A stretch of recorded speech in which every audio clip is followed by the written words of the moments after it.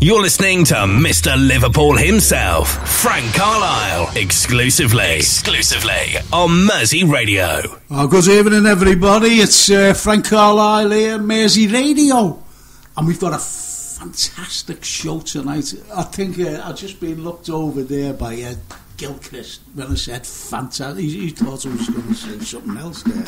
I'm sure of it. Well, anyway, I've got Ed in. Hello, Ed. Hi Frank, how you doing? I'm alright, thank you. You looking forward to the show tonight? Absolutely. And right facing him, I've got another fella, and this fella's a rock and roller and everything else, and well versed, as they say. Is it well versed, Ed, or well adversed? I would think the latter. In his case. In his case, well, it's none other than Mr. Paul Kappa. Hi Frank, how are you? I'm all right, thank you. How are you, Paul? I'm good. I'm feeling adversarial. Not versarial. No, I'm not versarial. Oh, yeah. I like that. What do you think of the weather, boys? Well, it's up and down, isn't it, Frank? Well, I've been away over the weekend and it was fantastic.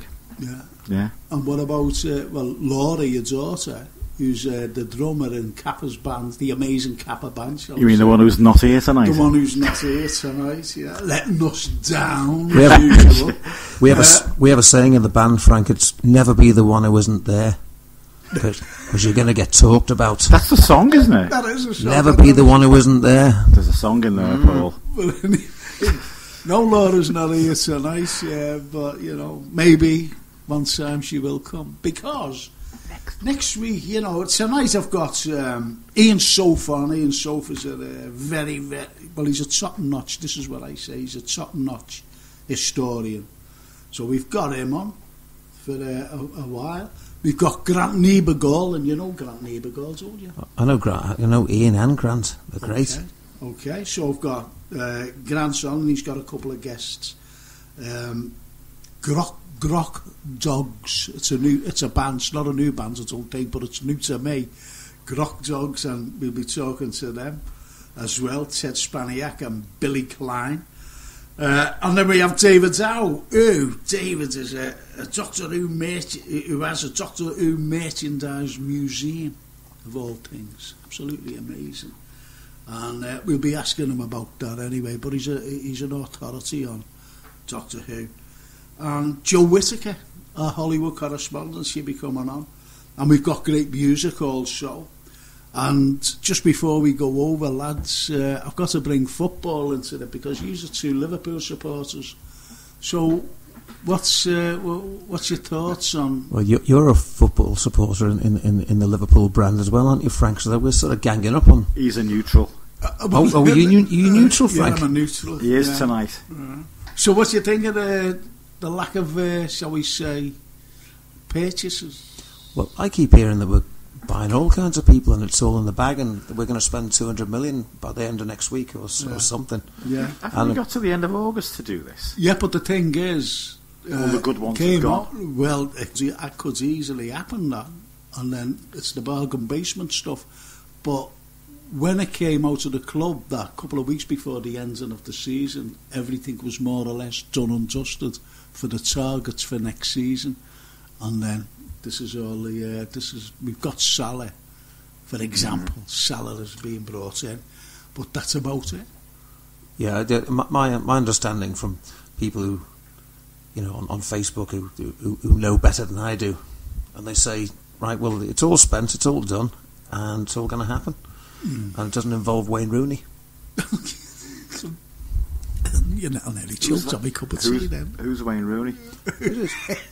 Yeah, who's it's that fella that used to kiss his badge when he scored for Man U. Oh, that's him, yeah. I'm not going to get into talking about the Blues. No, of course not. No, not like that. No, I don't do what they do to us. I've got some friends who... what did he say? He's not an Everton supporter, he's an anti-Liverpool supporter. I know, and it's just absolute. Can I just mention it? I always have to mention this, and I never do. I never ever mention him because Jason says you never mentioned it again. Oh, okay, I'm sorry. And it's next week's show, besides tonight's show. And next week's show is conspiracy theories. Oh yeah, that's next week's show. Now, on the conspiracy theories next week, we have David Johnson. And David Johnson's one of the top-notch fellas. Not the footballer, then. Not the footballer, unfortunately. That is a conspiracy theory, isn't it? What, that he's a footballer? Within itself. And he played for Everton as well. Yeah, he did, yeah. And we have Aisha Bruff. She used to be in UFO. Oh. Aisha. She used to be in... UFO. Did she? Yeah, she certainly did. That's mysterious. With Gabrielle Drake. Was Gabrielle Drake in that, or was that a different one? No, well, Gabriella Drake was. That Gabriella, it was. Was that UFO? It was, she it was, wasn't it? The purple hair. Gabriella. That was her, yeah. Yeah, Nick's sister. Nick's sister, absolutely. Well, she was in it as well. Yeah. She was in it. But anyway, you know, that's all next week's show, and it's going to be absolutely fantastic. And tonight's show, obviously. So, excuse me. So what have you been up to, Paul? I've been reading about conspiracy theories. It's a difficult one for me because I believe everything I read, and so I don't know whether things are a conspiracy or not. I just read them and go, "Oh, I didn't know that. I didn't know that." Well, this is it. Can I just mention a few people, please? Mark Kinnish. Now, Mark is an avid listener to us. Can you say hello to him? Hi, Mark. How you doing? Hi, Mark. And that was from Paul Kappa and Ed Gilchrist. And we've also got Connor. Now, Connor Lunt, he's listening in, and he enjoys the footy chat. Does he? We'll have to do some more then. I wonder if he's a red or a blue. I don't know. Well, if he's enjoying it, then he's got to be a red, hasn't he? He might be a red because no one's bought anyone yet. Only Everton have bought players, you know, at the moment. Should we tell him that all the Everton guys are outside the door trying to get in? Didn't David Johnson used to play for Ipswich Town as played well? for both, yeah. So they were blues. Yeah. Yeah. Oh, yeah. See, so Reds and Blues, we've got it all on this show, you know. Did Manchester United play in blue once and all the fans went mad? They did. They all went mad. What's that? You know, I think it was an away kit. He said, what are they doing playing in blue? Anyway, so that's enough of that. And I'm glad you're enjoying there, Connor, about our footy, because we do have football when the season begins, and the air is blue, and lots of everything else. So tune in for that, you know, because you will thoroughly enjoy it. Have we got... Do you want Ian on, or do you want to go to a song? No. Ian straight on? Are we going on to a song, Itchy Cooper? Yeah, go ahead. We'll have a little bit of the Small Faces. Small Faces are great, aren't they? I love them. The best. Do you know what? I've just been saying to Jason, I've been getting them on YouTube. And little did I realise, you know, how they were singing live. Yeah. They were fantastic. Yeah. They didn't have little faces, did they? They had big noses. Yeah, they did actually. That was the... but I thought they were a fantastic... That was the joke, wasn't it? It's not I've got a little face, I've got a big nose. Yeah. That was the, who was it said that? Marius? Yeah, I think that... And a big, massively influential band, especially a band I'm very fond of, Led Zeppelin. They were a big influence on Robert Plant. The first track that Whole Lot of Love was really based on that Small Faces track, You Need Love, which is the one they used to open the set with. And that was Robert Plant used to be a little mod. He used to go and watch the Small Faces in his Fishtail Parker, and he'd see them playing, you know, in Stourbridge Town Hall or wherever it was, and they'd hear "You Need Cooling, Baby," and Stevie Marriott singing that, and then of course he stole it. And years later, Stevie Marriott's driving across America, and he was in a band called Humble Pie with Peter Frampton, and he's driving across the States in an open top car, and he hears it come on the FM radio. He hears Led Zeppelin singing, and he goes, "That's me! They stole it. That's me!" Isn't that wonderful? You know, because we were only talking about all that and Humble Pie and everything else, whether to play that or something different. Yeah. But one of the best live bands I've ever seen. Anyway, we're going to play this Itchy Coo Park anyway, so take it away, the Small Faces. The best in 60s and 70s music, plus a little bit of history. Tune into Frank Carlyle every Monday at 8 p.m. here, only on Mersey Radio.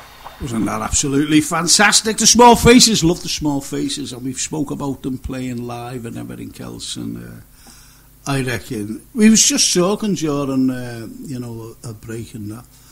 And I was talking to Ed and Mr. Kappa here, and he told us why. I've always wanted to know why the Small Faces broke up, and I was told by Paul Kappa, that is, just Steve Marriott just left, and he could have even gone to Led Zeppelin. He wanted him, but anyway, he made up another band called Humble Pie. That wasn't so successful, unfortunately, for him. Anyway, getting off the subject, I am digressing. I'm going on to my first guest, and it's Ian Soffe. And what Ian's actually doing, and I'm going down there on Saturday, he's doing a dig in Walton Hall Park.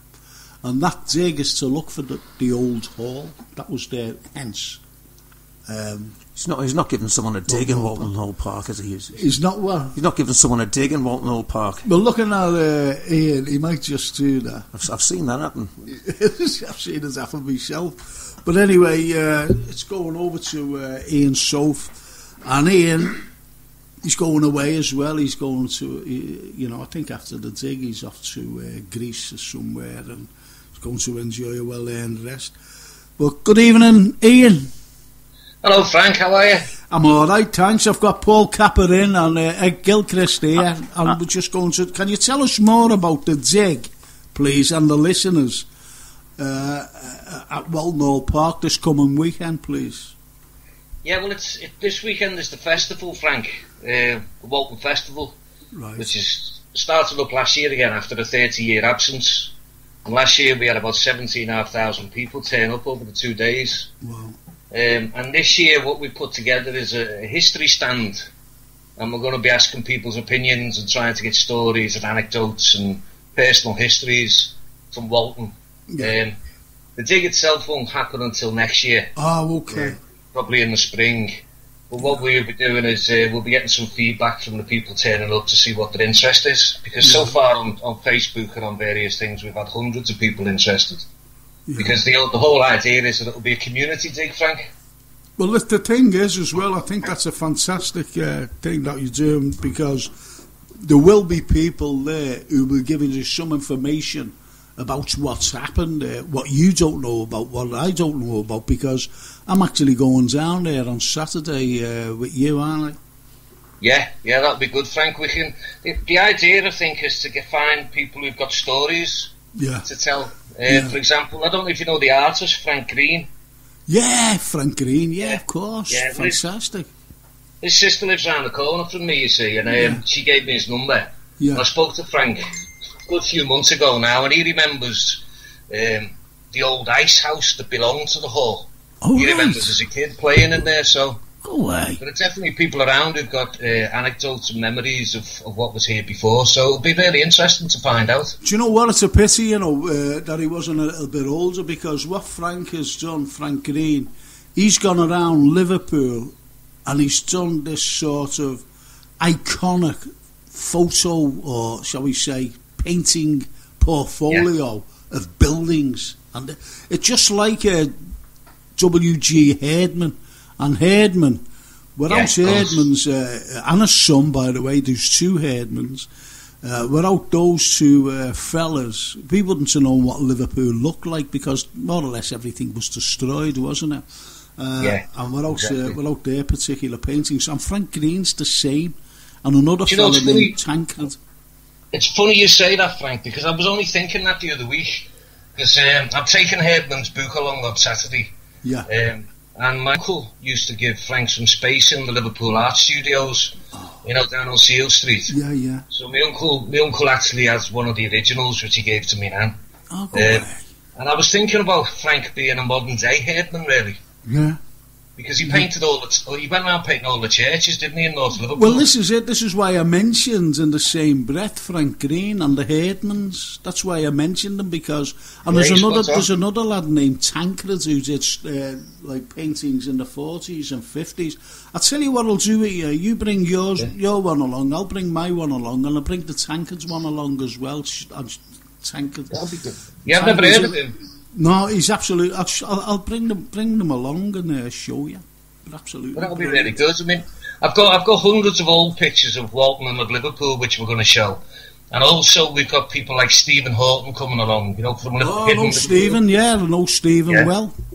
We've got Camilla Mansfield coming along. Who comes Camilla, from the I think you know all these people, don't you, Frank? Yeah. Yeah, so they're all going to turn up at different times, and basically give their own take on local history. Oh, I think that's absolutely, because Stephen Horton, that is, and he's another big ret. He's good. he actually did the streets of Liverpool, you know, a book, and he present. I don't know whether I've done a forward for him. I'm not quite so sure now, but I've done a forward for somebody. It could have been Stephen, and he gave me a copy anyway. And it's like a little Bible if you wanted to find out anything about streets or how they got its name, and it's right there with what Stephen did, Stephen Horton. Right, well, I've asked him to bring some stuff down, because he also does the hidden histories of Liverpool, doesn't he, on the website? That's right, and he also, he's just written a book, or he wrote a book recently, about notorious murders in Liverpool. Right. And he actually had a piece in the Echo 2 weeks ago. Well, that's great, because Stephen is, you know, he's a lovely fella, by the way. He's a lovely fella. And he knows his stuff. It's just like anybody else, in all honesty. You know, they know the stuff. And I've just got to mention Mo. Hello, Mo. She's listening in down there in Essex. She's just sent me a message today. What about me, Frank? You know, can't you mention me? So, will you say hello to her, Ian? Hello, Mo. How are you doing? There you go. There, Mo. There's Ian Soffe, one of our top historians, saying, hello, Mo. How are you doing? Hey, Mo. Well, I used to live in Essex, by the way. Whereabouts did you live? I lived in Woodford Green. Oh, posh. I also lived in Leytonstone, really, which is East London, obviously. Do you know where I lived? Whereabouts? I lived in Basildon. That's where my best mate got married, in the cathedral there. Oh, go away. Yeah, I was best man there. Yeah. What's going on, then? Hello, Frank, Mo. How are you? What's ya? That's all you got out of our southern friends there. And it's funny enough, Paul, why don't you just say that to me? I was just going to say, my mother's whole family grew up in Sonning Road, which is across the road from Walton Hall Park and Cranehurst Avenue, where the rest of the family lived. And so they would have had a lot of stories. I mean, would have spent an awful lot of time in the park there from the 1930s onwards, you know. Yeah, I've got all kinds of pictures. My granddad was an amateur photographer, and he's got all kinds of pictures of the streets and the parks and everything there that my mother would be able to dig out. That'd be fantastic if you could. Sorry, who's speaking now? It's Paul Kappa. Hello, Paul. Did you say Cranehurst as well? Yeah, Cranehurst, Sonning Road, which is, I mean, they were obviously sort of prefab 20s ones, I think, that they were put up in that area. You can still see they've got the street lights there, still really old fashioned. They haven't changed them, as if they're almost like it's not far from the railway bridges there. Yeah, we used to swing off them because I grew up in Cranehurst. Yeah. Well, I had three great aunties who lived there.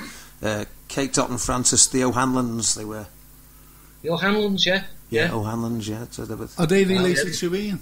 No, funnily no. Ian's dropped the O off his. Oh, is it? Oh, so he's posh as Ian. Yeah. It's not the Irish one, like the Irish. Oh. Well, anyway, listen. Go on. How long is this going to go on for? Is it going on Saturday and Sunday? Yeah, it's on from 11 till 6 Saturday and Sunday. Okay. And something the listeners might like, Frank, is we've got live music all day. Oh, brilliant! Because we've got all local bands on.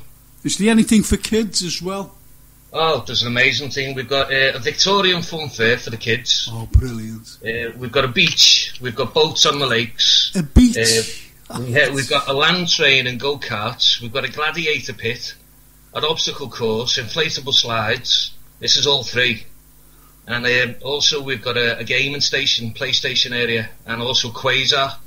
Plus, you might want to do this, Frank. There's a 100-foot military obstacle course. Oh yeah, I'll definitely do that. Listen, it's incredible. The way you describe it like that sounds like you're recreating D-Day.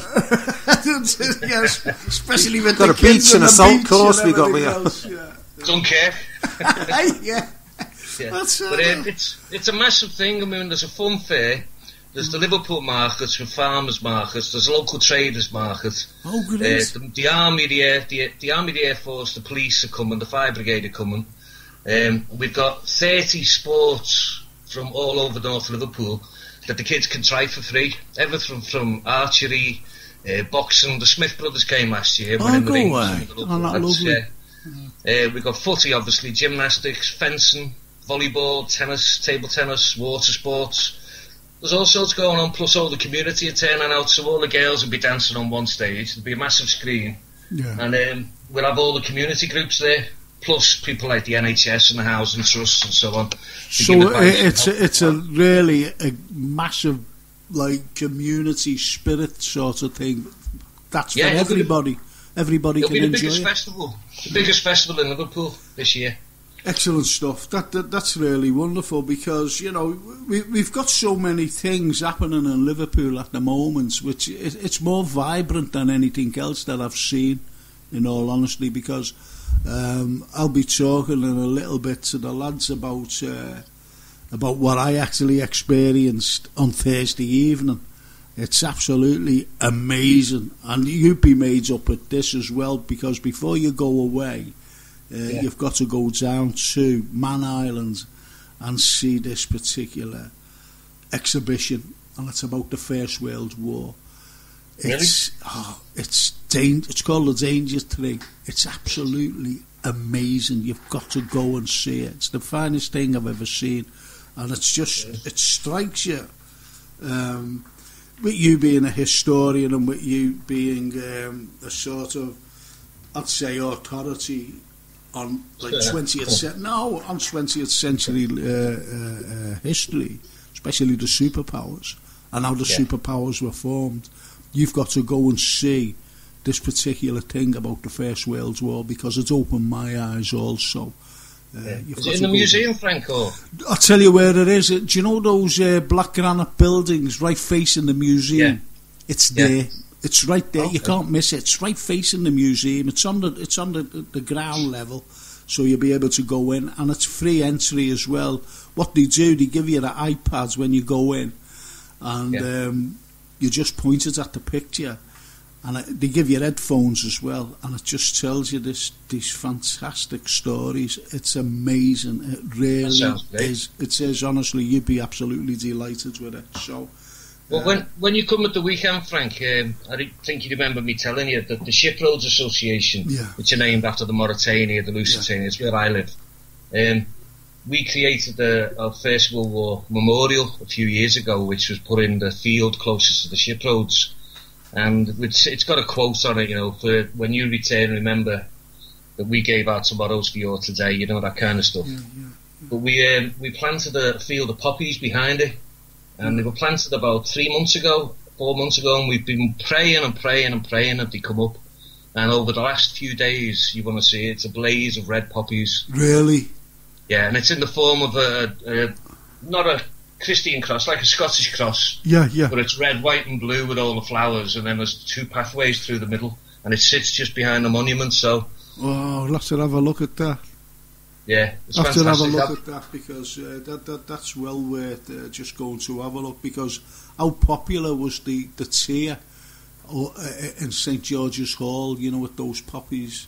Remember a couple of years ago, that was very, very popular, and I think the poppies, you know, symbolise, as you know, the fields of the First World War. I'm not just talking about Flanders fields, I'm talking about all the fields around the Somme and that. Which is it's one of the most beautiful things I've ever seen, Frank. I was over there before with my dog taking pictures of it. Yeah. We'll have to have a wander over at the weekend. So absolutely. Everybody's welcome. Like I said, it's all free, so please come out. And the last thing I'd like to say, Frank, is I don't want to keep you, obviously, but you said there's so many things going on in Liverpool, but North Liverpool seems to have been lost a little bit in the midst of time over the last few years, so this is our fight back now. Absolutely, because I'm made up you said that. I am absolutely delighted you said that, because North Liverpool seems to be forgotten for some reason. I don't know whether it's people being lethargic or, you know, complacency has set in. And I think we need someone like yourself, Ian, to say, hey, listen, North Liverpool's being forgotten here. Let's do something about it. Simply because every year I've always get asked to go down to Toxteth, High Park Street, and give a little talk. And all that I do, because I give up my time, I go down there and give a little talk to loads of people. And they're all made up, but every one of them think that I'm from there, the area. And it's a crying shame that, we can't do anything like that, because they've got their building and then they put exhibitions up and everything. And obviously talkers. And if you ever do anything like that, I'll always be there for you to give a little talk, that's no problem. I think you might be pleasantly surprised at the weekend at the amount of people that are trying to put North Liverpool back on the map. Obviously with our history, but there's got to be a future for us as well. And like we say, this is a festival of Walton, but it's a North Liverpool festival. Yeah, well, I'm made up you said that as well, because rather than just saying like one area, the old north of Liverpool, it's brilliant. It's absolutely brilliant, because you've got the likes of Not a Screen. Why not a screen? What's it? Why is it named Not a Screen? So you've got Croxteth. Why is it named Croxteth? So you've got all these wonderful areas of North Liverpool, even up to Kirby as well. Yeah. You've got all these wonderful places. But Walton Hall Park is a must. I used to play badminton there and footy there and bit of courting there, and as you do. You do a bit more at the weekend, Frank. We'll set you up. Set me up, yeah, absolutely. Listen, Ian, it's been absolutely wonderful, and I know that you're going away in a couple of weeks, or soon. Yeah. So, will you come on before you go? I'm actually going next week, Frank. Oh, so you're on next week? Yeah, I didn't even know. So I said to Jason, maybe the end of August. Oh, okay. Yeah, okay, that's great, that. That's great anyway. But anyway, I'll be talking to you. I'm going to give you the ring during the week, because I've got to talk to you over something, haven't I? Which you told me about, and I was absolutely delighted. And in sunnier climes, shall we say? I'll just leave it at that. So I'll be talking to you about that. If the weather's good, it'll be a fantastic weekend. So Jason, bring the kids as well. Yeah. Yeah, he can't talk to you because he's too far away. Yeah, he's too far away. I can hear you now. But he says, therefore we'll be down. All right, well, thanks very much anyway, Frank, and I'll see you at the weekend. I'll see you at the weekends, and I'll talk to you during the week. Thanks a lot, Ian. Bye. Cheers, Frank. Ta-ra. Bye-bye. Ta-ra, everyone. Bye. Ta-ra. Isn't that absolutely wonderful, to think that, there's people like Ian, and he must have a little team as well, that I think not just like South Liverpool and East Liverpool and West Liverpool. I think it's got to be all Liverpool rather than, because have you noticed, old lads, that everything centres around the city centre? You get Sefton Park takes a lot. The Sefton Park takes a lot of attention as well. So that area, when you got events, big gigs and festivals and things, Sefton Park takes a heck of a lot of. Well, look what they've got there. Look what they've got there. They've got that magnificent farmhouse. Yeah. That's that George Melly fought to have it rebuilt, more or less. I mean, they landscaped the whole park when they built it, didn't they? Yes, they certainly did. And that's not what's happened in Walton Hall, unfortunately. Walton Hall has never had that luxury. No. And, Walton Hall Park is absolutely wonderful. But also what you've got in Stanley Park. Stanley Park is the Isle of Gladstone Conservatory. It's a good park, Stanley Park. Which is bigger than the farmhouse. Yeah. It's strange, the conservatory is bigger. And do you know who built it? Do you know who built the both of them? Shall I tell you? There were two fellas from Glasgow named Mackenzie and Moncur, and they built them around the same time. How about that? Well, they built the farmhouse first, and they just went down. And You know, did that, and then they did the Isla Gladstone. Because the two of them have got a facelift, haven't they, the last few years? Yeah, fantastic. Absolutely amazing. The first time that they done it up, I don't know whether you're aware of this, boys, but the first time that they ever done the Isla Gladstone up, which is called the Isla Gladstone now, was they just done it up and everything was all right. They had a bar in there, but you know, in the summer, it was just too hot. It was a greenhouse. Yeah. And that's what it was. Yeah. But today when they've done it up, you know, redone it, obviously air conditioning, and that's what they failed to do the first time. But you know, it's just absolutely wonderful, and the surrounding area of Stanley Park, fantastic. I've done a few gigs in the Sefton Park Palm House. It's fantastic. Space to play in as well. But if you forget that you're in a greenhouse and you look round, you think you're in a scene from Apocalypse Now or something, with the greenery behind you if you're not careful. Yeah, we did me mum's funeral party in the Palm House. That was something else. Yeah, that was really good. Well, can I tell you something? Have you ever heard of Larks in the Park? Yeah. Well, the Larks in the Park, you know, obviously it was all music festival, and I was invited down to sing, to give a talk. No, yeah, see the way he comes in, and see the face on him there, and then sing. Anyway, no, Ed, and I went down. But funny enough, I just started off singing, and you all looked like you all expected me to give dyslexia, which it is, you know, in the end, expected me to give dyslexia, and I went into a rendition of Retail Sender, you know, and what's happening?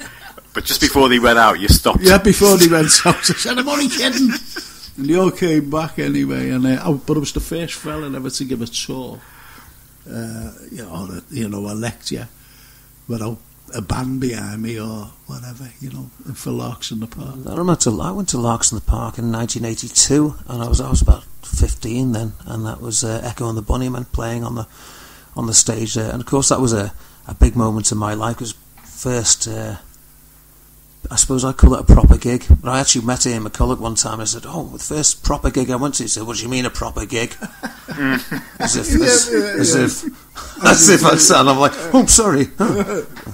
As you do. That was awkward. Mark Kinnish sent in a message. He said, I agree with you there, Frank, you know, about the conversation about North Liverpool, Scotland Road, Vauxhall Road area, and other parts of Liverpool, North Liverpool. Glad that's being mentioned, because we really need to do things for not just the north of Liverpool or the south of Liverpool, but all of Liverpool. But as I said, Ed, now you must know as well, Paul, that everything centres around the city centre. Pretty much. I live in the north end of Liverpool. I live in Seaforth by the docks. So I think it does need some regeneration. And coming back to the football, the idea is that the Everton new stadium is supposed to be a done deal. I mean, I don't know. You know, I don't know what I'm talking about here specifically, but it's supposed to be happening. And I imagine if that does go ahead, then the north end of Liverpool will start to regenerate quite a lot, I would think, from that. So, in spite of not being a blue, I'd really welcome the... No, I think it's going to enhance anyway. That would be great news for the north end. The waterfront. But what do you think of it? How long have we got?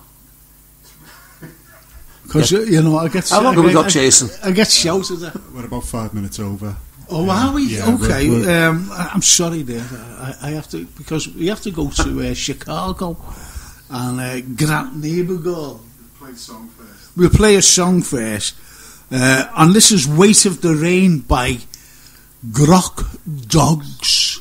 GrokDogs. That sounds like a WWE wrestling combination, doesn't it? Well, it's like a band you're in, but you jam in and make records with.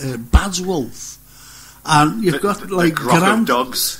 Yeah, it does, doesn't it? GrokDogs. Is it a guy's name, or is it like something else? Is it? We'll ask them out. We'll ask them, GrokDogs. But what about you know, even Grant Neighbourgall's band? That's a great Butterfly name, in the Traffic. That's a fantastic name. I mean, Grant Neighbourgall is one of the best names.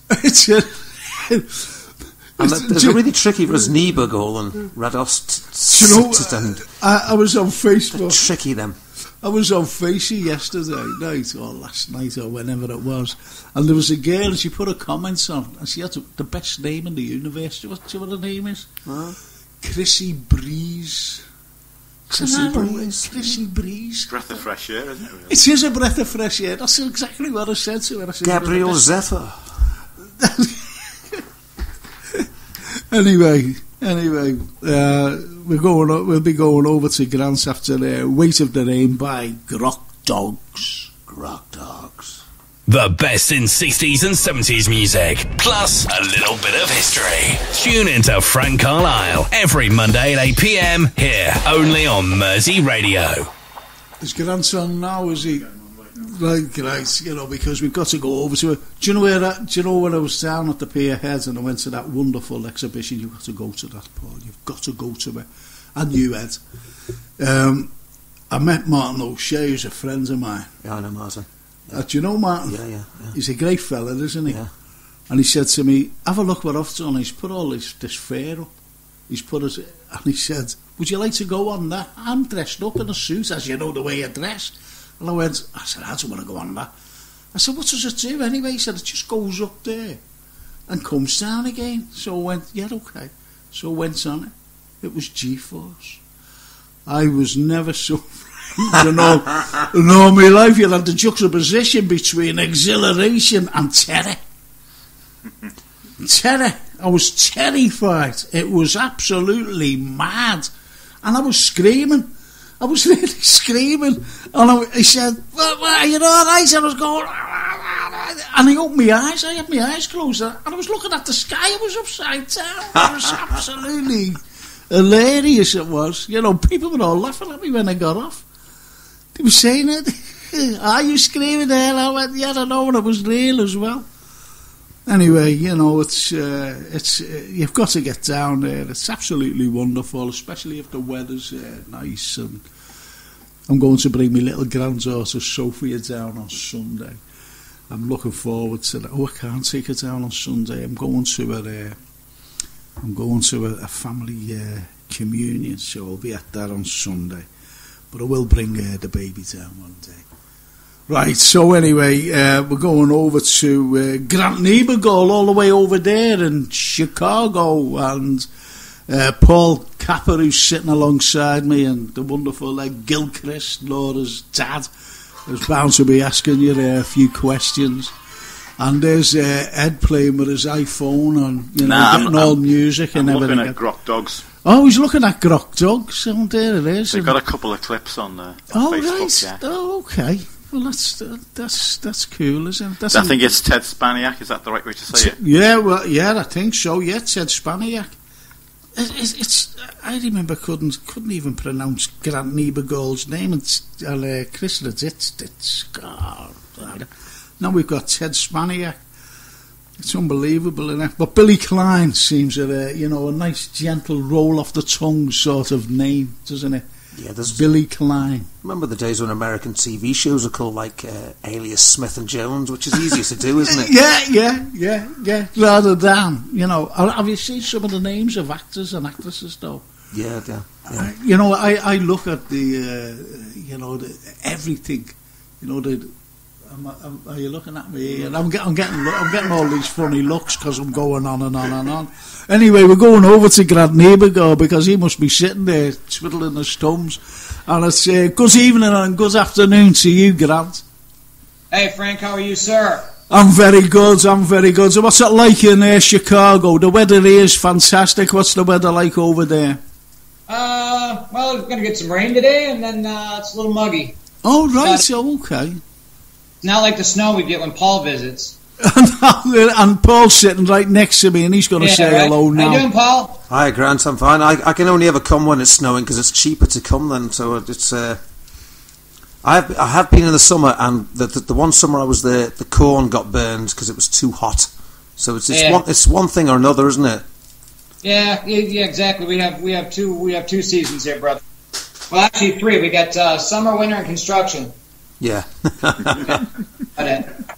So, but man, what an honor to be on the show again with you guys today, man. I appreciate the love, and I have a good old dear friend of mine, Ted Spaniak, here with me, and I just had the privilege of meeting Bill Klein, a week ago, if that? A week ago. Yeah, and we actually got together for the first time Friday night as a band and played at this really unique little pizza place.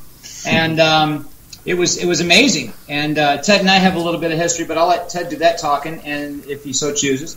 I'm just going to hand the floor over to them because this isn't about me; it's about these guys. Oh, thanks a lot, Grant. So, am I speaking to Ted here? This is Ted. Hey, good job with the pronunciation of Spaniak. Well, that's it. You see, sometimes we can read and sometimes we can't read. No, you did a good job with Spaniak. Just not roll. Oh, listen to this. I'm just getting this, yeah. What part of Chicago do you come from? You're not a Scouser, are you, like us? I'm not a scoundrel? Scouser, not a scoundrel. Oh, he's a scoundrel. Oh, he's a scoundrel. I'm listening to the small speaker. We've got a beat on. I saw Hard Day's Night 83 times, so you got to give me some... You've got a beat on. It sounds like he's going halfway between McCartney and George Harrison. Harrison, yeah, he's just flitting between the two. Would you like to join a band, lads? Anyway, listen, boys. Well, we've been going on about your particular band's name, which is GrokDogs. How'd you come up with that? Well, everybody, go ahead. You explain this one. Well, we've been doing a lot of explaining because people said, "What?" The derivation comes from a 1961 science fiction novel by Robert Heinlein called "Stranger in a Strange Land," and it's a real complicated explanation, but I can simplify it. It basically boils down to mutual empathy.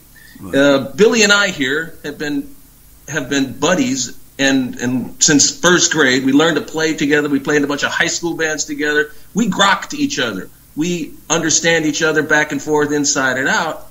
And so, if it applies to a musical thing, grokking. If the band is grokking, then the audience is grokking back at them, and it becomes sort of this feedback loop of mutual empathy and understanding, and fab gear stuff like that. Do you know what, though? It's funny because Ed Gilchrist there, who's the father of Paul Kappa's drummer in his bands, the amazing Kappa band, and he's just got me heads up now, and it said grok is a word coined by American writer Robert A. Heinlein. Is that Heinlein? That's right, that's the way it's pronounced. That's right. 1961 science fiction novel, Stranger in a Land. Now then, how come you read that? How come was it a school project or? Oh no, I was a big science fiction fan, and I read it when I was like 18 or something. I read all his books. Oh, okay. And it was required reading in high school. Well, back in the day, it was. Yeah, they used to read in English class before we were in high school. Well, do you know what? Funny enough, you'd have loved next week's show. Do you know why? Because it's conspiracy theories, and it's all involves, and more or less like it's science fiction, isn't it? Really. And the week after that, we have a ufologist on because about the unexplained. You'd really like the show, lads. And that name, Billy Klein, as well. That easily rolls off. Billy Klein rolls right off your tongue. It does, doesn't it? Billy Klein, a member of the GrokDogs. What do you actually play? Do you play guitars? Is there a drummer? Is there a pianist? Or what? So give us the information on that. Well, I'm a guitar player, singer, songwriter. Just like Teddy. Teddy has more instruments in his repertoire than I do, but guitar player. Have you ever heard Paul Kappa play? I don't know, because you're in Chicago, I know that, and he goes over there. As you know, Granson must have told you about Paul, and he goes over to a band called Bad Wolf. And Bad Wolf came over here just a month or two ago and played at the Cavern. And they were absolutely phenomenal. But what I'm saying about Kappa here is that he's one of the finest guitarists I've ever seen. He's unbelievable. He actually plays it with his teeth and everything, just like Jimmy, Mr. Hendrix. He's absolutely unbelievable. And he's going to ask you the question here. He's trying to get into... Yeah, I wanted to ask you, what was the pizza joint like that you played? What was the what? What was the pizza place like that you played? Because Grant said it was like a very special place, and I thought, well, it's got to be something special. They had pizza and music. Pizza and music. It's it's a place to get good. Oh well, I mean, somebody used to say there's no place left to stink anymore. So we're getting our stuff together over there. Only wonder, I did do a gig in Illinois. It might have been somewhere off Randall Road one time, and it was a place called Rookies. It was a burger joint, and we were on the posters, and it said, "Last night of the $1 burgers plus Kappa." It should have been with a side of Kappa. And I thought it was one of the most wonderful Double experiences. burgers is a bad name. Because when the smoke of the burgers cleared, we were able to take the stage, and that was pretty cool. So the $1 Burgers wasn't a band? No. The last night of the $1 burgers was the burgers were $1. Well, could you imagine? That was in Rookies. Where the lads were playing, in this pizza place. Could you imagine, with GrokDogs, and someone would go in and go like that? What do you want on your... I'll have some of that GrokDogs on me, whatever they are, on my pizza. When you ask for put some ketchup on it. I'll have a bit of ketchup. No. GrokDogs with pepperoni, and I'll take a, some... So listen, lads, your album. Now, your album is, is it out? Where can we get it? And what's it called? It's being finally mixed. Oh, it's right, called okay. Love. So it's not out yet, then. It's not out yet. It'll be real soon. It's called Love and Trouble. Love and Trouble. Love and Trouble, because every song's either about love or trouble, so we figured let's call it Love and Trouble. And it's very eclectic, back in the day, we're influenced by, the Beatles, and they used to be able to have all kinds of eclectic type of tunes on their album before everybody started getting pigeonholed into sounding the same every single song. So, look at Rubber Soul, right? You got Norwegian Wood and Michelle and Think for Yourself and Run for Your Life and all different kinds of tunes. Well, so we're very eclectic. Well, listen, what you're saying there, and Ed even went, and myself and Paul, when we listened to Weight of the Rain, we was expecting, like a Black Sabbath, coming out. Then, it was more like, hey, is this country? Or, very gentle on the ear. Whereas we were expecting our ears to be blown off and melted. So, give us a little bit of, an idea of that type of music that you play. Well, go ahead, Billy. Well, no, I mean, if you're talking about that particular song, and it's kind of got a light touch. It's very sad, Of course. That's why I asked you. Say, Weight of the Rain. Oh yeah. Obviously, rain has a symbolic meaning, doesn't it? Really, especially weight as well. It must have some sort of symbolic meaning, and so I only wanted you to explain that. Why? Yeah, if you've ever had trouble in your life, I can't imagine that you haven't. And I have. I was trying to figure out what is this weight on me that's when I wake up in the morning, okay, and you're heavy. You feel your legs are heavy, your arms. You're having trouble holding your head up, for God's sakes. I'm like, what is this? What is this? And it popped into my head. I said, this is the weight of the rain. Yeah. The rain symbolizing trouble and anguish and all those. But it came from. Sorry to interrupt you, Billy. It came from the housing crisis. I mean, Billy, tell me where it came from. Where does weight come from, man? Well, to dispel all the mystic meaning behind it. There's not much, but I mean, I lost everything. Yeah. I lost everything. Yeah. You're going back to 2008 here. You're talking about the. You're talking about the crash, yeah. Yeah. Right. So I went through a lot of stuff, and I was dragging myself around for a couple of years. Yeah. And that's what kind of came out of me.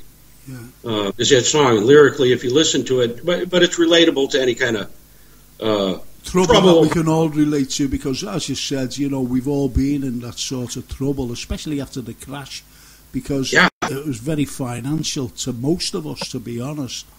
But I understand that.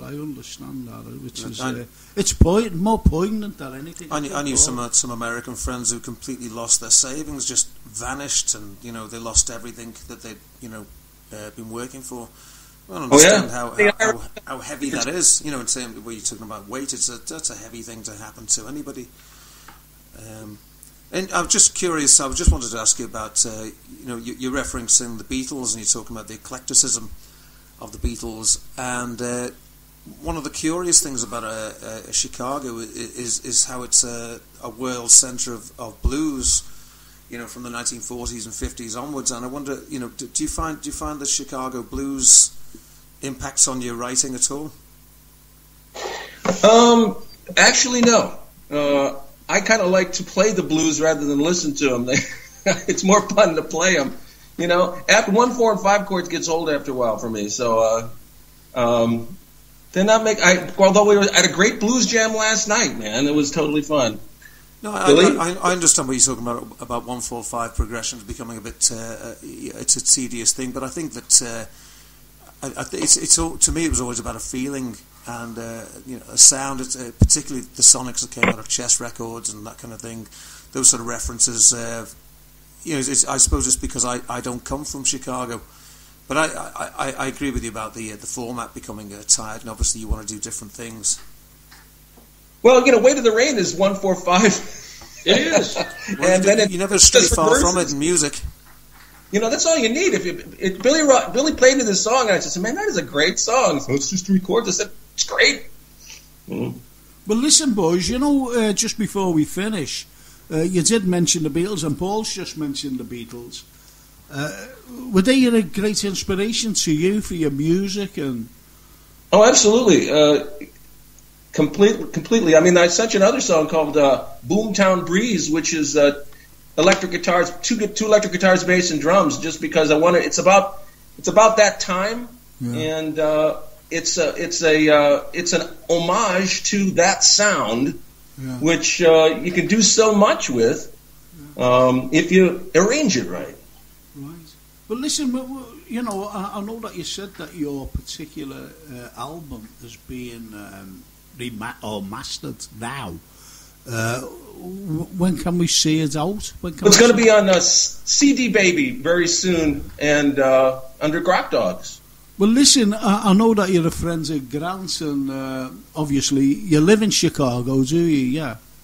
Right. Yeah. Well, listen. Down the street. Well, listen. Do you know if Grant makes arrangements for you to come on again and give us, when it is launched, would you be willing to come on again and talk to us? We would love to. Honored, absolutely honored. Well, that's wonderful. That's absolutely wonderful. Listen, boys, I've got to go over to Grant now, but listen, just thank you very much, both Ted and Billy. And Ed wants to say thank you, and so does Paul Kappa. I certainly do, yeah. Thanks, guys. Yeah, thanks. Thank you. No, thank you, boys. Thank you. So, Grant. Sir.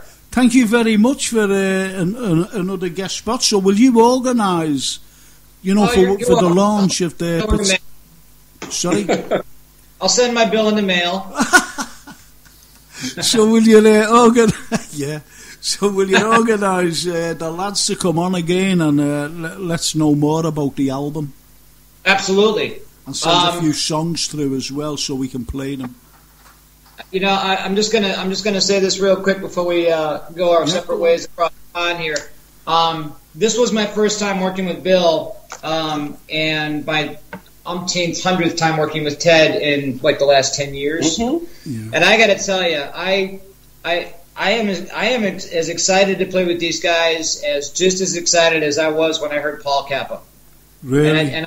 I'm not an easy sale either, guys. I mean, I play with a lot of great musicians. I consider it a privilege and an honor. But I'll tell you what, there's something about the way these two cats work together, and I can almost understand now when they explained it, to me in private and now on the air about their childhood and growing up together and actually just knowing and getting each other, and it's very rare that you get that chemistry.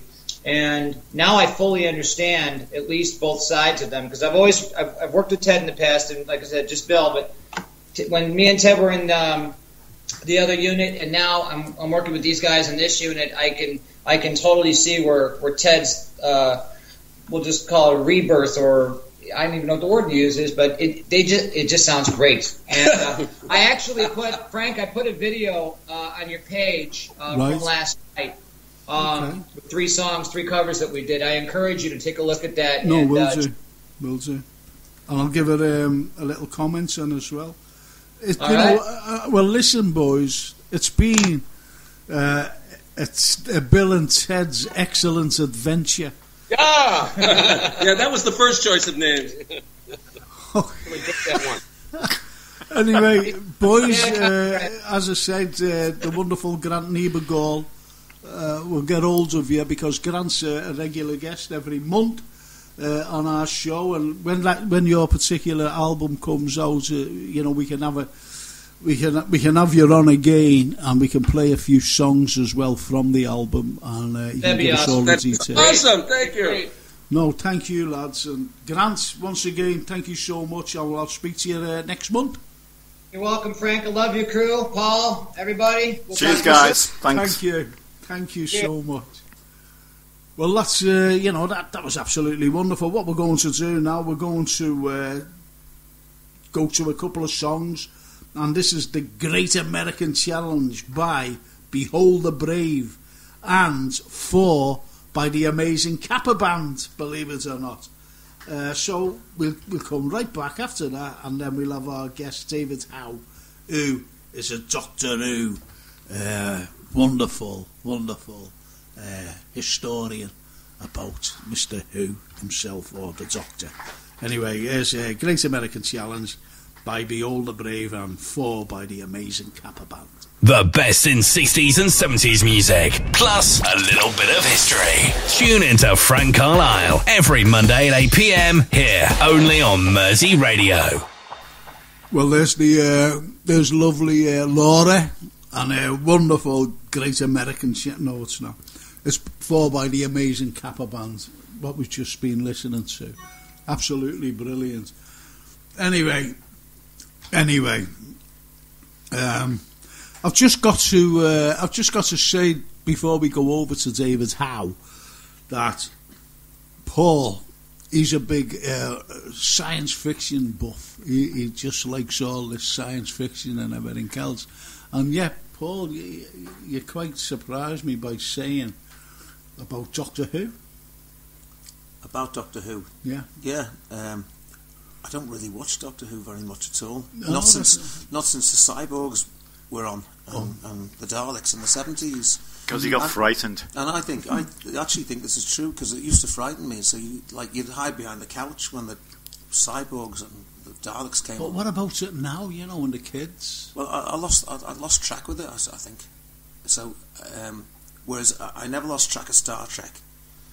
I was never really a Star Wars fan until much later. But Doctor Who seems to pass me by. Well, I just want to know who the next Doctor Who is.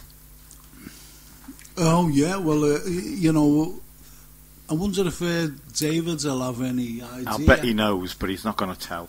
I wonder if he will, because who do you think it should be? Who do you think all right, yeah, there's something for you, there's something to dwell on. Who do you think the next James Bond should be, and the next Doctor Who? I reckon James Bond should be a woman next. What do you think? Jane Bond, yeah, that'd be fun. No, but I'll tell you for why. Because Ian Fleming wrote about a particular person who was male, and that particular person you can't change, from male to female, right? So that's out of the equation. And the likes of Doctor Who, in my opinion, should be still male. I'm not a male chauvinist. I'm not sexist in any way, but I think it should be a male person. I know that he's a Time Lord, And notice the way I said, he's a Time Lord. I did notice that, Frank. Thank you. Not she's a Time Lord. These guys are good writers, though, and they could write into the the whole mythology around Doctor Who, because you've got that really tight, like Star Trek is. The whole story is really tight together. And I think they could write into the entire history of Doctor Who a female, someone who survived from the planet. They could have Doctor Who at the on the event horizon of a black hole, being pulled into some sort of singularity and then coming out as being a woman instead. Why not? Absolutely. Yeah, why not, Frank? It could be that. Well, yeah. Would give them something different to write about as well. Well, it would give them something different to write about, but it's the way Doctor Who has been brought back to life. Wait, I think we've got to go over to David listening. I'm awfully sorry. David's been there for a couple of minutes and there's us talking. Listening to us ramble on, What are they talking about? Exactly, what are they talking about? Anyway, it's our special guest, David Howe. Hello, David. Hello, David. David's not there, so we can still ramble on. Can you hear me? Oh, yeah, I can hear you now. Yeah, this is great. You can hear me now, fantastic. Slight tech problem there. Hello, guys, how you doing? Hi, David. All right, David, I thought you got off because what we were saying. Because we were talking such junk. So, listen, that's fine, I'm used to that, that's fine. Well, listen, Ed has just said, I wonder if David will be the next Doctor Who, and who it should be. I mean, not who, but what kind of a person, young, old, male, female, what? Yeah, it's interesting, isn't it? I mean, I haven't a clue. I heard you say that I probably know, but I don't know. So I honestly haven't got a clue. I mean, I think it's going to be a young male, but that's just me just guessing, but I really don't know. I think it'll be someone we've never heard of. Right. So do you reckon that it's not like Peter Capaldi, who everybody had known about, and Eccleston and it might, David Tennant? I don't know. I mean, it's a very difficult one, isn't it, Frank? I mean, if you go back through the new Who Doctors, I mean, Chris Eccleston, very well-known actor. Obviously, he only did one series, but I mean, he was incredibly well-known anyway. David Tennant, no one really heard of him. He did that Casanova show for Russell Davis's production company. Yeah. And he'd done a few Big Finish and stuff like that. But generally, people hadn't really heard of David Tennant. And Doctor Who obviously made his name. Then we get Matt Smith, who no one had a clue who that was. Everyone had to look him up on IMDb, so no one knew who he was. And then we get Peter Capaldi, who, a good actor, well known for one part, his thick of it character. So, it's very, very hard to say. It's very, very hard to say. I mean, I think that the best person to cast is someone that you don't really know. Not like Bruce Willis or someone famous. You want someone that's not really famous. Who's got acting chops, who can do the job. And I think that after having an older Doctor in Peter Capaldi, sorry, Peter, if you're listening. I mean, as in the greatest respect, they're going to go for someone younger. It's just because you want to throw the change, don't you? You've had someone older, you want to go for someone younger next. That's what I think. Yeah. But we shall see. We shall see. But of course, you could argue that the next Doctor's David Bradley, because he's playing the Doctor in the Christmas special. So, and he's older than Peter Capaldi. Who's David Bradley? Well, that's the point, that you're not supposed to know who it is. I'd go for Dolly Parton myself. She was great in 9 to 5. He's playing the first Doctor. Oh, okay.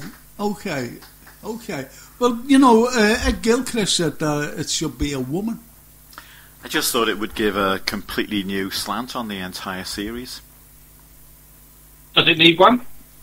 That's what I said. I guess, don't they do that always? All the characters are quite different from the previous characters, aren't they? They have something special about themselves, and well, that was the point I was making, Ed. If it was Dolly Parton, I'd watch it. You'd watch it then, yeah, because she was good in 9 to 5. She was, and that's got time in the title as well, hasn't it? So yeah, but moving on, Yeah, we'll move on from Dolly. We will digress. But I think there is some speculation in some quarters in the media that they'd like a woman to play Doctor Who next, and you hear that, and you know, they're not really. It's one of those. It's one of those things, isn't it? It's the same as James Bond should be a woman.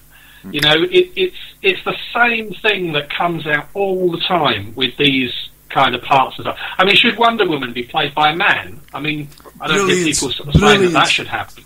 Brilliant, absolutely brilliant. You know, I'm glad you put it there. Your problem with James... Why is that? What about Bruce Willis doing that? I think that would be good. But doing Wonder Woman? Yeah. Well, I think let's be serious here. No, I think the name is in the title, really. You got Wonder Woman is a woman. James Bond is a James. Yeah. And Doctor Who is, well, I've got a female GP. So why? I didn't realise you were all such genderists. No, we're not genderists. So kind of Doctor Who could be anything. But the thing is, you see, look in my opinion, David... But again, what you have to remember is that James Bond is a code name. It's not his real name. Yeah. It's the code name. Yeah. So, you know, why can't you have, like, I don't know, Scarlett Johansson turn around and Copper Wink and say, it's Jamie Bond now? Yeah. But the thing is, you see, I understand that, but I think attendances would fall, in my opinion. And you mentioned Scarlett Johansson, and she's American. I don't know. So you know, you get a character like... I really do. I really would. You get I mean, the Lara Croft character. Who was she? Oh, yeah. No, I like that. You go for Angelina, the way she was. Kate Beckinsale. Kate Beckinsale, yeah. Kate Beckinsale. Yeah. Yeah, absolutely. You know, there's some great actresses around. I mean, what I've always said is that if you want to cast a female as the Doctor, and whichever actress you chose was absolutely the best actor who actually auditioned for that part and was absolutely perfect for it, bring it on. Fantastic. Well, the likes of Kate Beckinsale. Because you want to cast a woman, that's not the right reason. I think you're dead right. I think, like any other job, really, you should get the best one for the characterisation of that role. But look, Tom Baker had like a multicoloured scarf, and Dolly Parton's got like a multicoloured coat, hasn't she? A coat of many colours. And that surely qualifies. Well, you're Dollywood, aren't you? She's too old. Stop going on about Dolly Parton. We're going to have to borrow a scarf to wrap around Kappa, I think. Yeah, I think so. I think we'll put him in a corner. Yeah. All right, I'm going.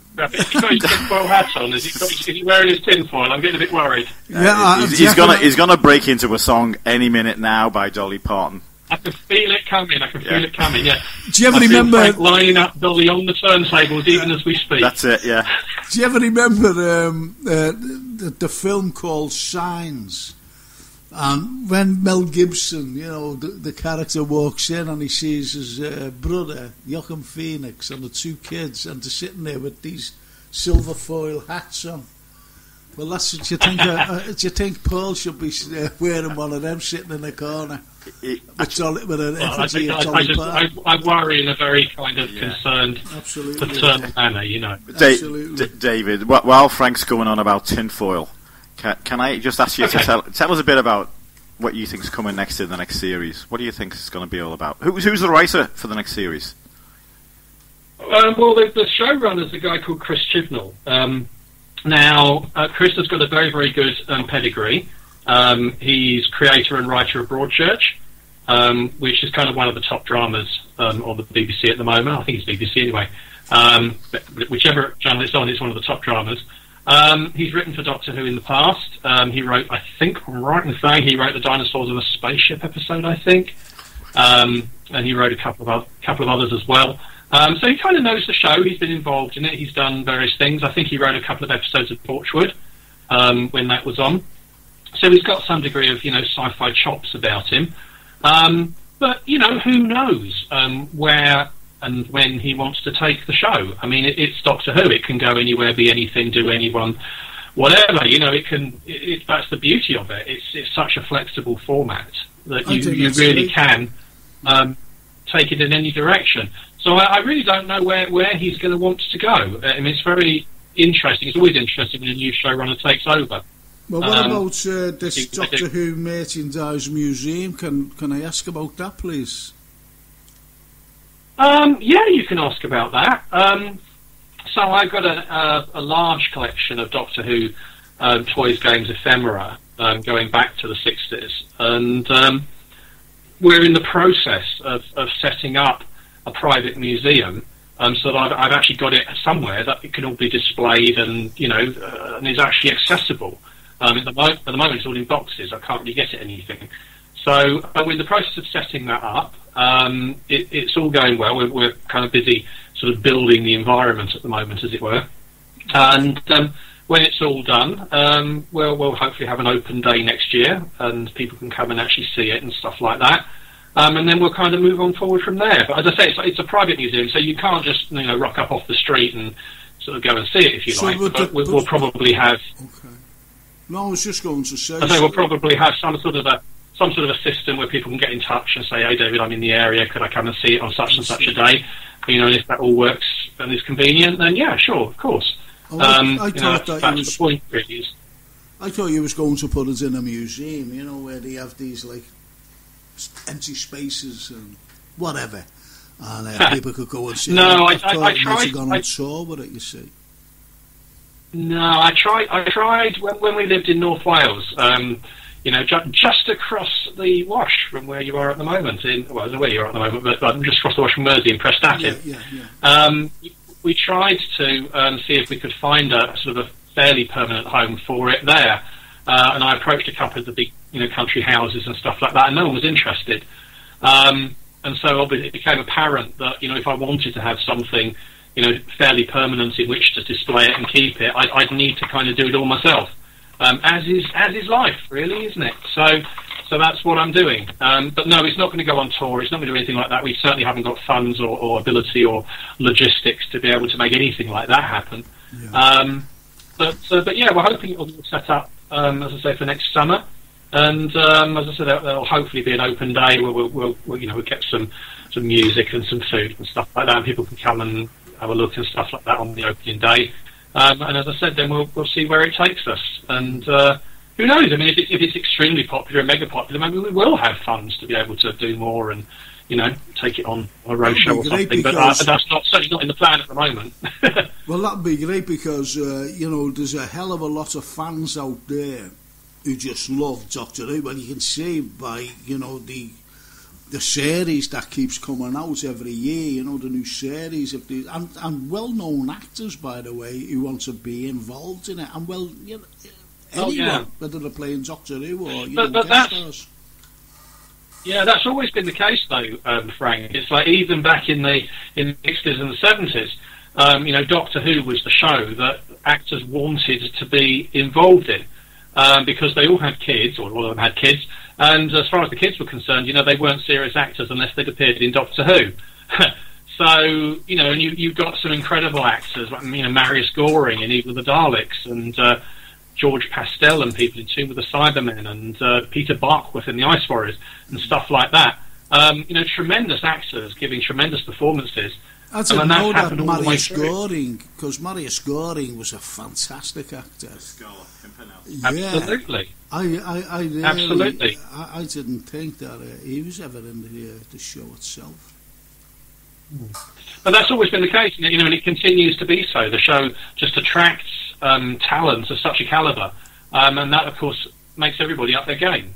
Because if you're appearing in the same scene with one of these actors who could just wipe the floor with you, unless you were really, behaving yourself and doing what you need to do to the best of your ability, you're gonna flounder. So it really does help to keep the show, in tip-top position.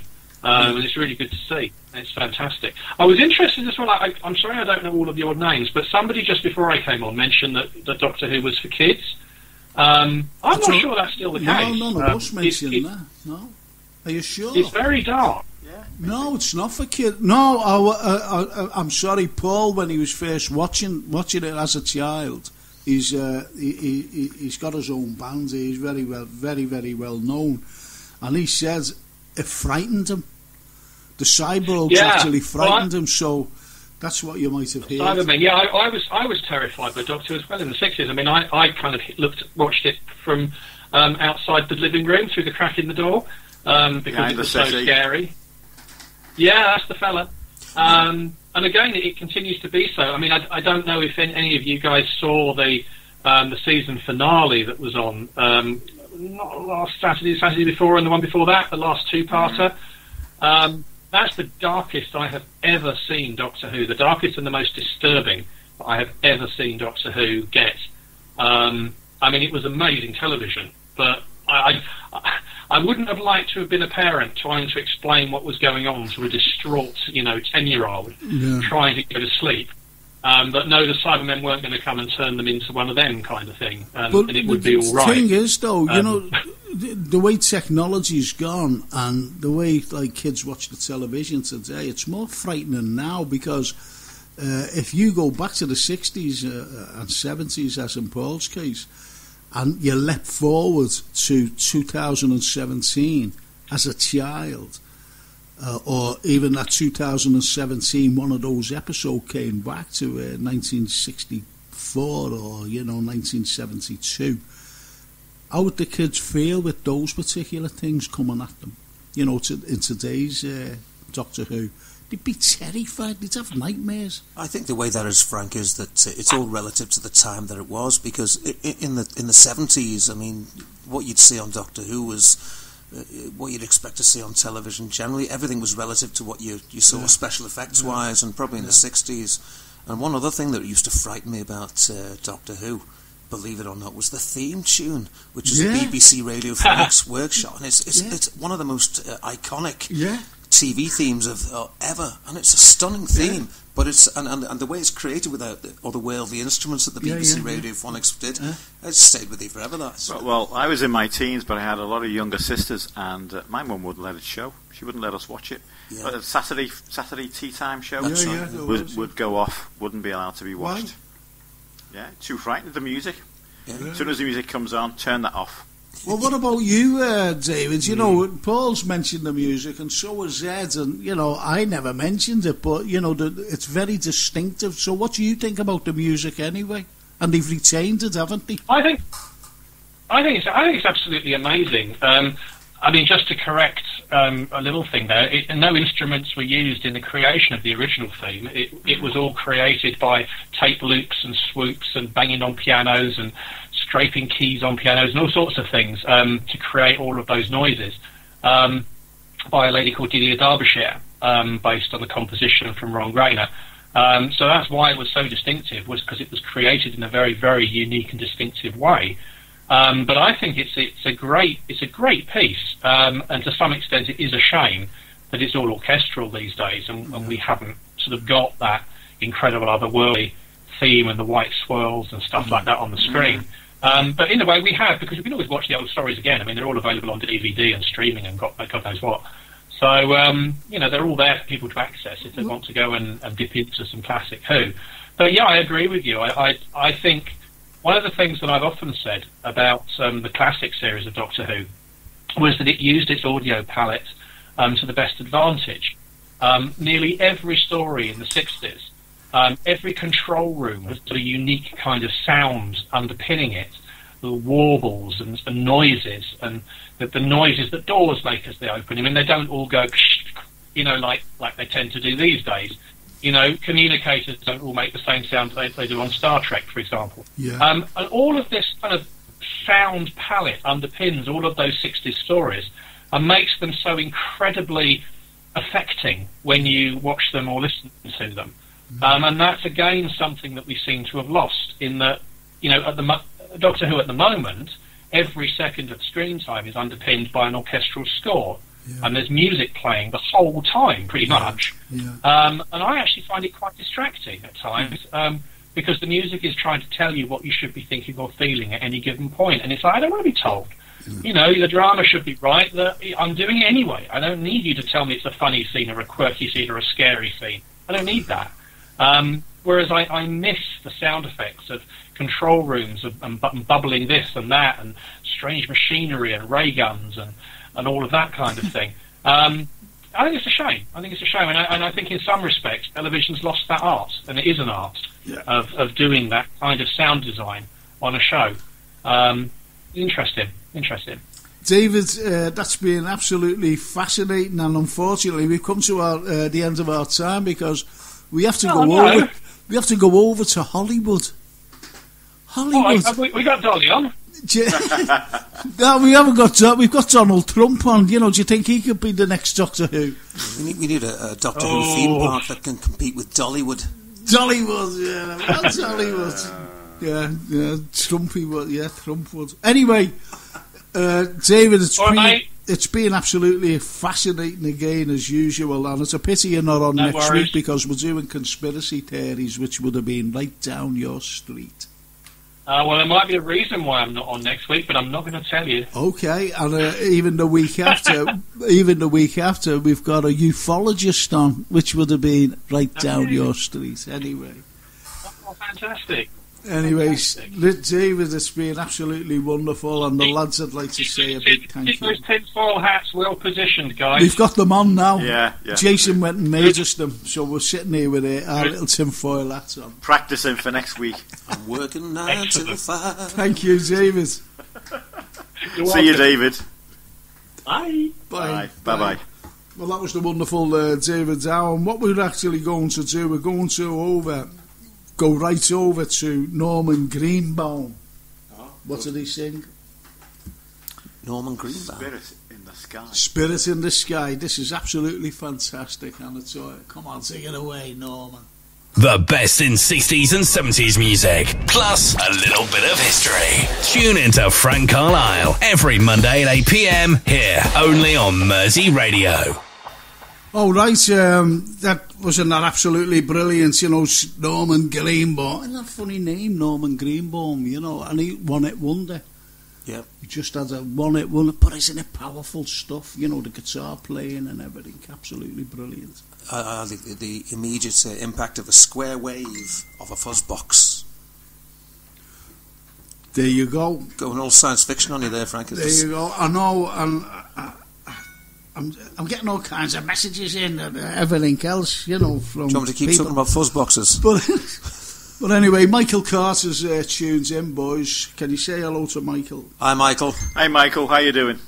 Absolutely brilliant. Now we're going right over to our Hollywood correspondent, and it's Joe Whittaker, and it's good evening and good afternoon to you. Good evening from us, Joe. It's good afternoon from me too, from 108 degrees in California right now. We're having our heat wave. Wow. And it's the same. We're having a heat wave in here, listening to these two with me.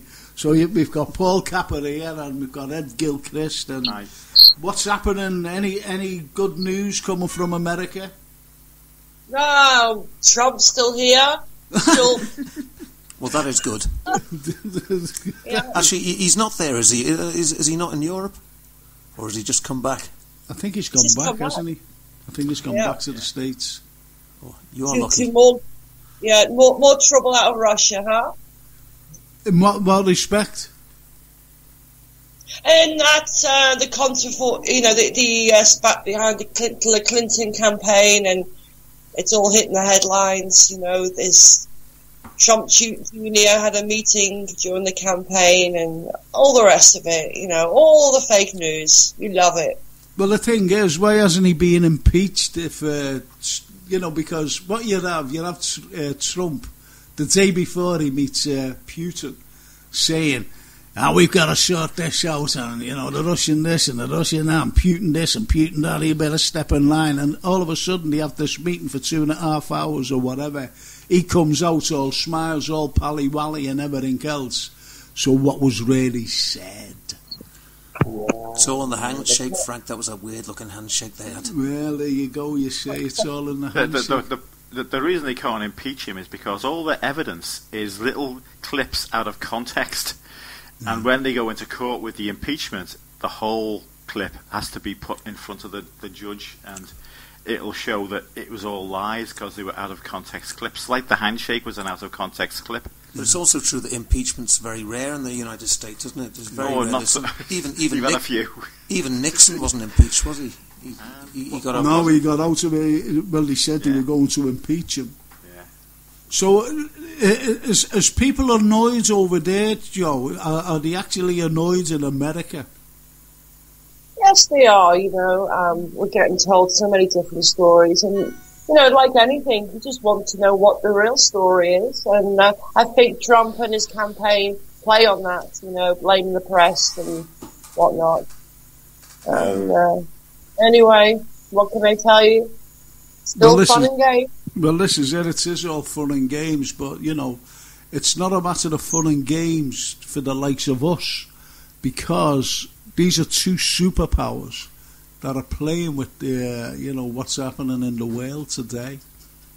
And we can't be having that, because if these two great superpowers, they've got a common enemy, as you know, and that's China. And China's right in the middle of everything. Absolutely. They've been taking quite advantage of America backing off and making good trade routes with Germany, I see just recently. So it's very interesting what's going on in Europe as well. Yeah, and you've got North Korea kicking off with their missiles. So we're in a very dangerous situation at the moment. Cagey. Well, let me just ask a question, or maybe make a point. I think you just mentioned that these Korean missile things, and if you were to list all the intercontinental ballistic missiles that they have in Korea, and then list the warheads that they've got on them, and then compare them to the number that the United States has got, and maybe look at the range of all these things. Korea is nothing. It's like having a pea shooter, and the Americans have got this massive stuff. I can't believe that the Koreans are actually in any way sense are thinking of having a first strike, which is what everyone's going on about in the press. Yeah, I fully understand that, and it is. I don't think it's even like a pea shooter, because they'd be gone before. Yeah. Well, it's not even a pea shooter. You're right. It's not even that. But it's just the way this fella is acting. The way this fella's act. That's all that I'm saying. I think that devil's advocate. I'm not siding with either side here. I just say devil's advocate. The Koreans have been battered by the Americans for some time now. It's been like a vendetta almost. Do we know the truth about what happened in the Korean War? No. Never will. Never will. And it's the forgotten war, as they say. So what, say, Joe, you've got all these people now who are in here, and, especially Ed, who Cambridge educated, and he's coming out with all these wonderful this is what's happened, So anyway, what's happening anyway with you, Joe? Anything new? Seen any films or? Well, I met a couple of interesting celebrities. All Ringo Starr, Kappa Records. We have an annual birthday party once a year, and I was lucky to be in attendance. Oh, right. And he's 77 or 8, wasn't he? Yeah, looking good. Yeah. And also, sorry, Joe, was Dolly Parton there at all? Take no notice of him. I did meet Mickey Rourke as well. Oh, very brilliant. Nice. Oh, brilliant. Yes. Wasn't he great in that wrestler film, wasn't he? I thought he was great in that. Great actor, Mickey. Yeah. No, I thought he excelled himself in that wrestler. I thought it was a fantastic performance. And what was he like as a person? Was he down to earth, or was he a bit of a diva, or what? No, not at all. Very low key. In fact, he was just coming out the gym and looking a little hot and bothered. But no, he was my friend George Lodwell, who's quite a famous stylist, had styled him, and he recognised him, and he was very, he was saying hello and didn't mind having photographs taken, and seemed a nice guy, and he's gone through it with his profession a bit, hasn't he? He's suffered from addictions and but he did all the daft things like Botox and facelifts and doing this and doing that, and he just looked totally different from what he used to look like. Yeah, he has the Hollywood look about him. Exactly. I was watching a film the other night. I don't know what it was anyway. I was just watching, and there's Faye Dunaway, and she completely and utterly surprised me, you know, with her face. She's got a permanent smile, unfortunately, you know, the way she's had her face done, and she was a lovely woman. And the likes of Goldie Hawn, Meg Ryan is, wow, you know, such a pretty young woman there, and, you know, she's changed so much because of these plastic surgeons. Well, she had quite a problem with alcohol abuse, didn't she? She was suffered again through all these addictions, and it's so... Yeah. What you see a lot in Hollywood, unfortunately, but it happens. Yeah. In the theatres, have you guys seen any of the new movies, Wonder Woman? Well, everyone's going on about Wonder Woman. I'm being honest with you. I watched the first 20 minutes and I was waiting for the action to start, and I got that fed up, I turned it off. Oh my goodness. Is it really that slow to start? I haven't seen it at all. I've not got around to seeing it yet. The Amazonians. Yeah. Wonder Woman. The Amazonians. And... but I believe it's very good. I believe so, you know, because it's about the First World War. Yeah. Oh, have you just to be released Dunkirk? I'm actually looking forward to that movie. I'm looking forward to it. I'm looking Harry forward Styles. Yeah, I'm looking forward to it. Have you ever seen Their Finest? Now that's about the Second World War as well, and it's a comedy drama, and it's absolutely wonderful. So what you need to watch, Joe, is British. It's Their Finest with Bill Nye. Absolutely brilliant film. Bill Nye, yeah. You know, he's a great British actor. Sorry? Does he have any ties to Liverpool, Bill Nye? I've seen him at the match, funny enough. I've seen him at Liverpool were playing Arsenal, and he was sitting in front of me, and I said, "All right, Bill." And he just looked around and he went, "Hello, how are you?" And I said, "Oh, I'm all right." Yeah, so that was it. That's the only tie that he had to Liverpool, whether he's an Arsenal fan or a Liverpool fan, because I didn't like to tell him, or ask him, rather, because... Seems like a nice fella. He's a fantastic man. And everybody loves him. All the, the people that he works with, actors and... Does he live in Hollywood, does he? No, he's based here. Nice. He's never moved. But, you know, Hollywood do get him because he's such a fine, you know, upstanding, stiff upper lip kind of actor. We've got also coming in the theatre soon, War of the Planet of the Apes. Are you excited? Yeah. I've seen the all the banners for that. Looks awesome, doesn't it? Well, the thing is, you know, effects. How many Planet of the Apes like? I know, right? There's always a new twist to it. Will there be a confusion over whether we're going back in time or forward in time again? I always get lost with those things. Well, listen, I get lost myself. You need a Time Lord. Yeah, we need a Doctor Who. Tolly. So, Joe, have you got any idea whether it's going to be a confusing time thing? Or is it in a fixed place in time with that particular film? Is it War for the Planet of the Apes? Is it going to be like later in time, or is it going to be going back, or what? I don't know. I'm confused. I know we get confused with all the films, you say, because when it used to be like, shall we say, the Rockies, you knew as he was getting older. Yeah. You know, so you knew where you were. And even Michael J. Fox and what was that? Back to the Future. Back to the Future, but you knew where you were going, and that could have carried on. Yeah. But the terminology is prequel and sequel now. Yeah. So, but is it a prequel to the original film, or is it a prequel to some of the later films that are just really? It is complicated. On that now hurts my head, and maybe we shouldn't get an answer to that. No, because I think it'll be more confusing, and it's like all this Fast and Furious thing that keeps coming out, and I don't watch them, unfortunately. Joe, unfortunately, we've come to the end, my darling.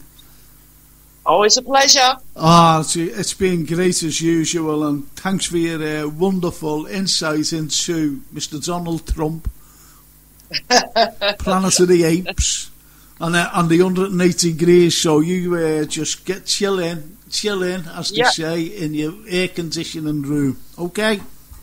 You got it. See you next week. Bye bye now. Bye bye.